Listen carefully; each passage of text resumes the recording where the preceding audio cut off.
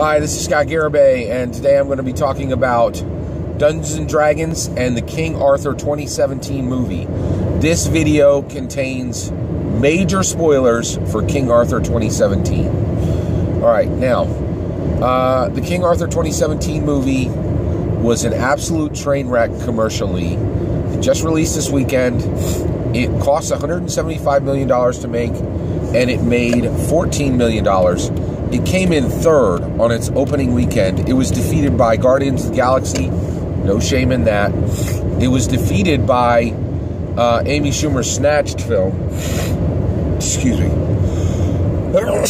Excuse me. Oh, excuse me. Sorry. All right. It was defeated by Amy Adams' Snatched film, and that is now Amy Adams is an up and coming what's the right word? Movie star. Okay, she is a movie star, and she's growing her brand. Okay, now here's the issue: Snatched cost $42 million and was a very specifically targeted film.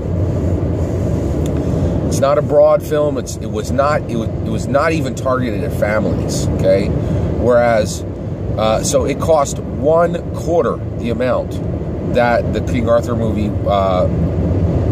cost, and it's arguable that its market was specifically honed to only go after, because it was a rated R movie, Snatched. It was only specifically even targeted to go after a very specific demographic. So, you know, the fact that Snatched defeated King Arthur is really a victory of Amy Schumer, okay? But there was a lot at stake with King Arthur 2017. The health of Charlie Hunnam's career. He played Jax in Sons of Anarchy. There's been a big question on whether he could be a movie star. He was in Pacific Rim. That movie did not really adequately answer that question. The healthy career of Guy Ritchie, director of the Sherlock Holmes movies with Robert Downey Jr. Another, you know, that was at stake here. What was also at stake, okay? I would say a few more things. One, American fantasy films, all right? They've always struggled. We had a brief respite with Harry Potter and with Lord of the Rings. Both of those movies massively commercially successful. Got a lot of people excited that you could continue to make American fantasy films, and it looks like you can. Like, you know, if you have some special sauce, one, you know, Harry Potter is really British. It was very Americanized in the films, but it's really a British fantasy film. And then also, Lord of the Rings, that is a standout novel, that, you know, a series of novels that came out and actually established the entire fantasy genre. You know, it's really, you know, the fact that it was commercially successful has more to do with history than that Americans really like fantasy. And so there's just a long line of American fantasy films that have met a horrible ending, and now King Arthur is part of that list. The King Arthur 2017 movie was an attempt to start a franchise. Okay, if you look at the film, it is absolutely specifically tied together so that it will have sequels ready. They don't even introduce Merlin in the film. I mean, that's ridiculous. So there was just so much at stake with this film. It was bad, and it did very, very poorly. So here's the issue: this has got to be a clanging gong to Warner Brothers that the Dungeons & Dragons movie is even harder to do than they thought it was. Okay, and it is. It's going to be a very tough sell, right? So here's the issue. Okay, right now they're making a Dungeons & Dragons movie, and it's going to be like every other fantasy movie. It's just going to be, hey, here's a dungeon, here's a dragon, here's your adventurers, we're adventuring, right? It's a terrible idea. You cannot do this with Dungeons & Dragons. The story of Dungeons & Dragons is the players and the player characters and the Dungeon Masters. The the Dungeon Master, the players, the player characters, and the non-player characters. There should be two worlds in a Dungeons & Dragons world, in a Dungeons & Dragons movie.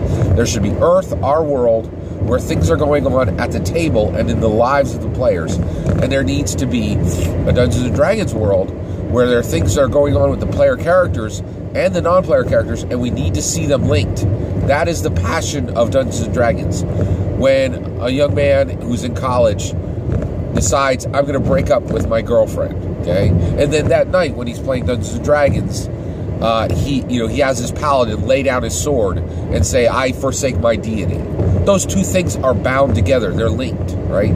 And that's the pathos. That's the type of story you can tell with Dungeons & Dragons that you cannot tell with a fantasy novel, okay?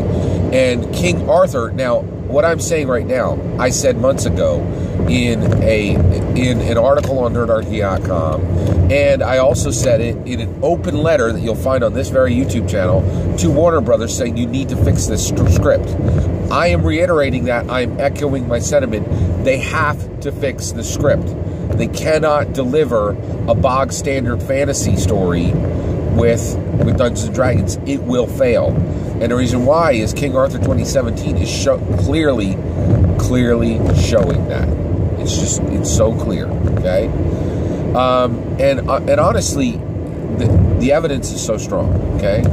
So I just really feel that I'm just calling for Warner Brothers to look at what's happening and make a decision.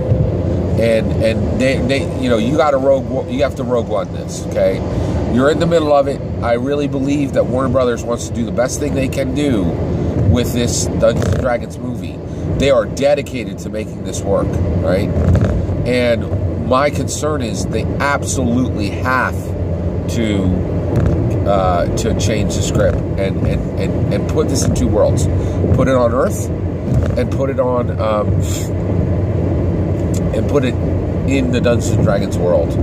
And so, and the reason, and that's the key, is this is the only way to do it. And the reason why is there are currently no more than maximum 3 million active Dungeons & Dragons players in America, okay? And, maybe you have a few more in the world overall, but that's going to be the meat of the market, right? That's not nearly what you need to make a successful film, okay? So you got to show them something different. You have to bring something with the Dungeons & Dragons movie that has never been done before. Not in any fantasy movie. And the game itself gives the structure. Okay? It's absolutely critical that the script gets changed right now. Right now. And honestly, I don't have any guilt telling them to change the script. And the reason why is, if it now, okay, they invested $175 million to make King Arthur, and they made $14 million. They were 100% right to invest that money. They were writing their own lottery ticket. If King Arthur had been successful, it would have been $1 billion to a $3 billion intellectual property that would have spanned 3, 5, 7 movies. That's what it takes to do a franchise. $175 million is saying, we want to launch a franchise. We're serious about this. We want King Arthur on your Cheerios. That's what you do, right?